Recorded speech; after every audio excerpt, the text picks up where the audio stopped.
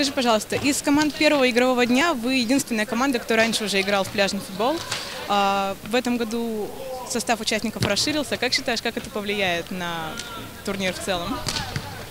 Больше играть надо будет просто все. У нас с того состава, который раньше начинал играть, мало кто остался. Там Паша Кумиров, Рома там Березин играл, я играл. И Дюрич, да. Остальные-то вроде как новые пацаны. А кого считаешь фаворитом из всех команд, которые есть?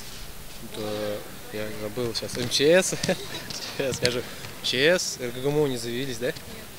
Эти Барсы и еще какая-то команда была одна, не помню. Просто не помню всех, но какая-то была еще сильная. Ваш сегодняшний соперник, ребята сказали, что им не хватило физики, это было заметно.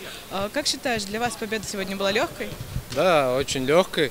Но мы еще хотели, раз соперник давал, хотели поиграть там, потренироваться немножко, даже не в обиду, если что сказано.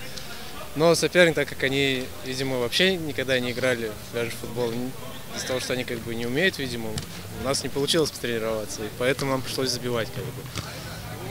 Проверили. И как бы да, легко, потому что ничего у них не получалось, у нас как бы все залетало. Но как бы хотелось бы, чтобы, конечно, повыше чуть-чуть был уровень. По поводу уровня, также заметно, что у команд есть некоторое недопонимание аспектов пляжного футбола, бывает правил. Как считаешь, это сильно мешает игре вот на данный момент, на первых этапах? Да, очень сильно. Вратарь говорит стенку. Штрафной били, я очень смеялся.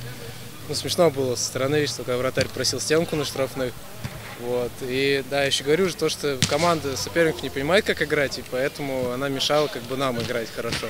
Как может у них тактика такая была, но из-за этого мы тоже ошибки совершали, которых надо было. Можно сказать, что вы ждете встреч с соперниками, с кем уже играли, чтобы и потренироваться, и действительно поиграть в настоящий пляжный футбол? Не, сначала, конечно, хотелось бы чуть-чуть, с новенькими поиграть, там, с китами, да, по-моему.